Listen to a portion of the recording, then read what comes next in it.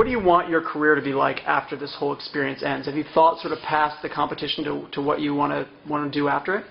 Yes, I'd definitely love to get my original songs out there and just be able to sell my albums, and I would love to have that chance to actually share my music with the world. You talked about sharing your music with the world. How big is it that you're able to now go out on the American Idol tour now that you sort of have made the final 10/11? It's amazing.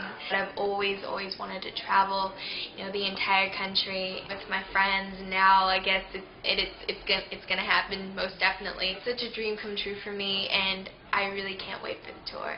If heaven forbid you do not become the next American Idol, is there anyone in this group that you'd be sort of rooting for? It's really hard to say because everyone has different voices, so I can't really say right now. But I guess I am rooting for Lauren Elena, though, because she's my best friend in the competition.